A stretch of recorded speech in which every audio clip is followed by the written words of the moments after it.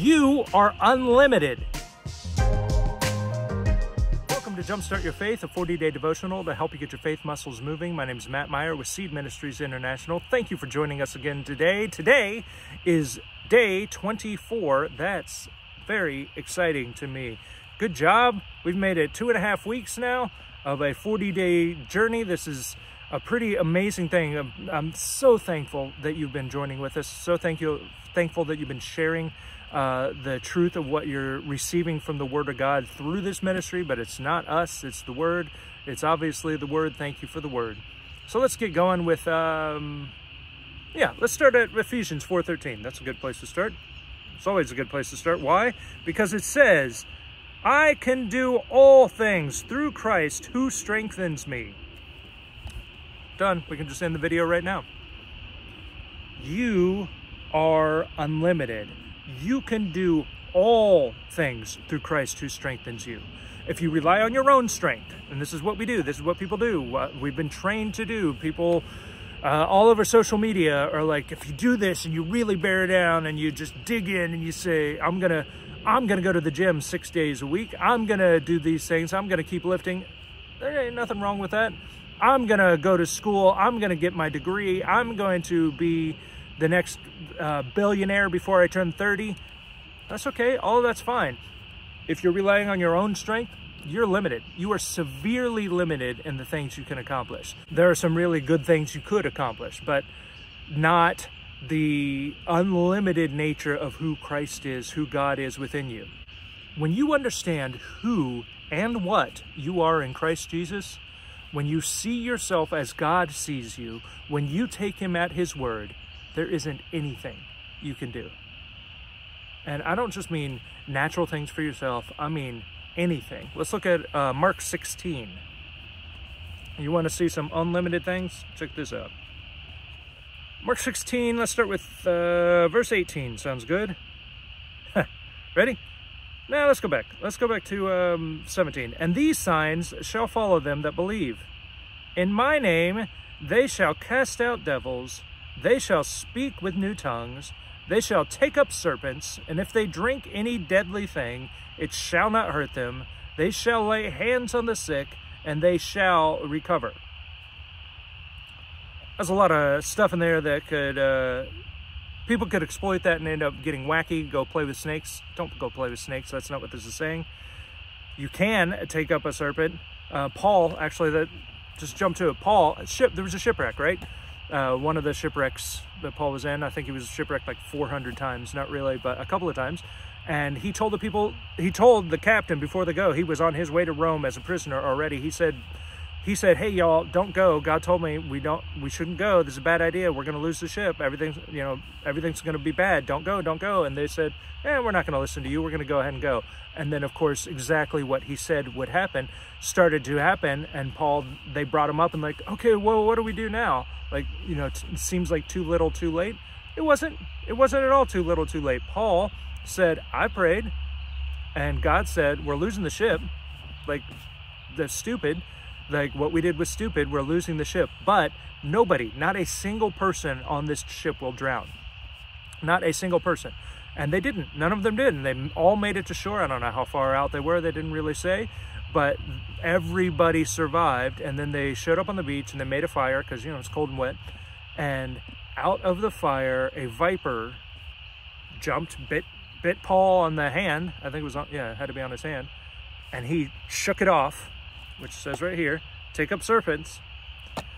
He shook off the viper, he shook off the serpent, and everybody thought, uh-oh, he's going to die, and that he was cursed because the snake bit him. But nothing happened at all. There was no poison in that viper that affected the body of Paul. I don't know if it was a dry viper. Everybody tries to talk out, get rid of miracles or take them down as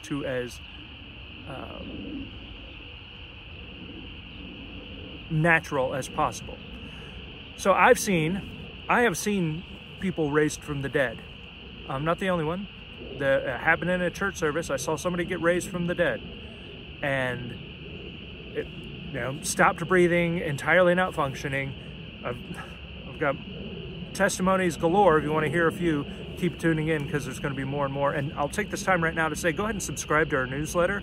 There's a link down below there, because the newsletter will feed you every week, but it's also going to tell you where we are and what we're doing and the kind of things you can expect from us. And it's just going to build your faith every week, and you'll get to hear more and more of the things God has accomplished in our lives, but also in your lives. Every time you hear a testimony, it makes the bones fat. I saw somebody die. I've seen more than one person die and be raised from the dead. And one of the responses, full out, not breathing, keeled over, completely gone. And by the power of God, by the declaring of the name of Jesus, saying, in the name of Jesus, wake up, get up, everybody recovered. I have seen, I'm just doing the numbers now, I have seen 4 people raised from the dead. Take it how you will. And some of you may be having the thought, and this is one of the comments, well, how long were they dead? Does it really matter?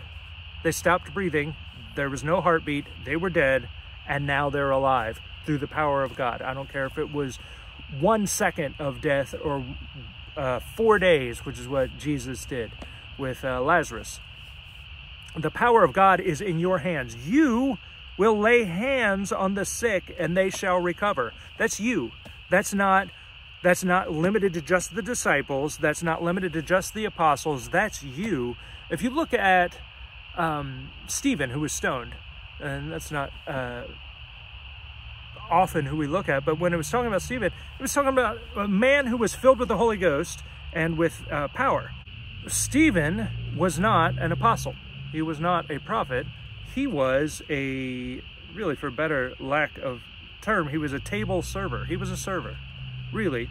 The apostles had this big problem because there was a daily distribution to the widows, and they seemed like the Jewish widows were being favored over the Grecian widows, and, politics, people stupid even then. The apostles said, shut up. Just take this away from us. We got to spend our time praying. Let's appoint people over that group. And one of those people was Stephen. And it says, Stephen was full of faith and of the Holy Ghost. Right here, Acts chapter 6, verse 8 says, and Stephen, full of faith and power, did great wonders and miracles among the people. There are believers out there who think that they've been taught that the Acts of the Apostles were the Acts of the Apostles, and all of that died out with the Apostles, and only the Apostles could do the miraculous things and operate in the gifts of the Spirit. That's not true. Stephen was right then with them right there, and he was not an apostle. And, then the argument might be, well, it was to help establish the church and, get it going. That didn't change. The church is still being established. Unless everybody on the entire planet was in the church, the signs and wonders, the miraculous nature is not just allowed to happen today. That's the way it's supposed to be. We are continually supposed to be operating in signs and wonders. I've seen 4 people raised from the dead. I laid hands on one of those 4 people. There are amazing things happening around the world, and if you regulate God, if you try to dismiss the supernatural element of what God has done, then you're limiting that power that God gave you to operate through you. He told you that you can lay hands on the sick. He also said that you can prosper for yourself and for other people in everything you set your hands to. Look at 3 John 2. 3 John, there's only one chapter. 3 John 1:2. It says, Beloved, I wish above all things that you may prosper and be in health, even as your soul prospers. This is John the elder, when he's talking out of love. This is the disciple that Jesus loved. He says, I want you to prosper and be in health above all things. That's the thing that I want for you. Well, do you think he wants something that God doesn't want? Do you think that he wants something that is not available, that he would just tease them with a carrot, dangle a carrot in front of the beloved, whoever this beloved person is, or beloved people are? No, that's not it at all. He said, you can prosper in everything that you set your hand to. You can weather any storm. Storms show up. This is a fallen world. There are storms. There's storm clouds above me right now. You can weather any storm, and you can do it rejoicing. Look at Philippians 4. We looked at Philippians 4:13. Let's look at Philippians 4:4. That's Romans.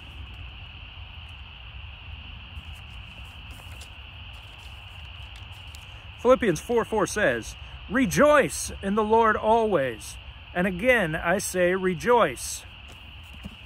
You can do it with joy. You can just do it. It doesn't matter what you're facing. Your grandma dies, and she's the matriarch of the family, and it's hard. It's hard.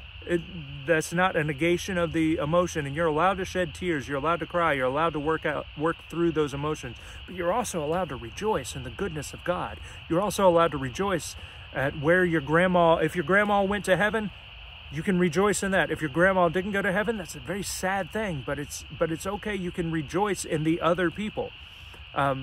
If we got caught up in the sadness of everyone who's ending up in hell, we wouldn't be able to fathom it. The goodness of God says nobody has to go there. So we need to make it a life mission to be ministers of reconciliation, to go out and bring life back, bring people back to life. Jesus told his disciples, before they were even made new creatures, that they would be able to tell mountains to move and that the mountains would obey them. That's Mark 11:23. Read it every day. It's going to stir your faith. All they had to do was say it and believe what Jesus told them was possible. That same thing is true for us today. When we believe the word, when we believe what Jesus says, when we believe that all things are possible, Jesus said, not only are you going to do what I did, you are going to do more. You're going to do greater works than I did. That's the goodness of God, that he says, no, we can do even more than that. So I want you to have your faith stirred up. I want you to spend time reading the word. I want you to spend time praying in tongues. If you've been practicing praying in tongues, if you've been spending some time doing that, if you're filled with the Holy Ghost, praise God. If you haven't been filled with the Holy Ghost yet, to overflowing where you pray in tongues. Tongues is an amazing part. It's for everybody. You're allowed to have it, and you can benefit from it. I encourage everyone to go dig into that. If you check out our website, we've got a prayer. We'll walk you through there. And I want you to have everything God has for you. God wants you to have that for you way more than even I do. So let's say this out loud, because time's running short. Say, I can do what God says I can do. On the count of 3. 1, 2, 3. I can do what God says I can do. Praise God. Let's pray. Thank you, God. We are unlimited. You've given us your divine nature. You've imparted to us your nature. You gave us the keys to the kingdom. You said all keys were given to Jesus, and then Jesus told us what to do. So we are the body of Christ, and we operate in that kingdom authority. And we are here, like Jesus, to bind up the brokenhearted and to set the captives free, to heal the sick and raise the dead. We thank you, God, for your glory. We thank you, God, that you love us, and we thank you, God, that you lead us and guide us into reaching other people with your love. We ask even today, that you lead us and guide us to somebody who needs to know that you love them and that we can extract them out of that darkness into an eternal world of light. And we give you glory in the name of Jesus. Amen. Thanks again for joining with us. Really appreciate it. Do check out the descriptions. There's a lot of good stuff down there below. Newsletter. We've got some books. We've got a book about these 40 days to keep it going every day. It's a quick read. It's not as in-depth as what these talks are, but it's something that can stir you up for a minute every morning, and it's worth it. I would say please check it out, and we'll see you again tomorrow.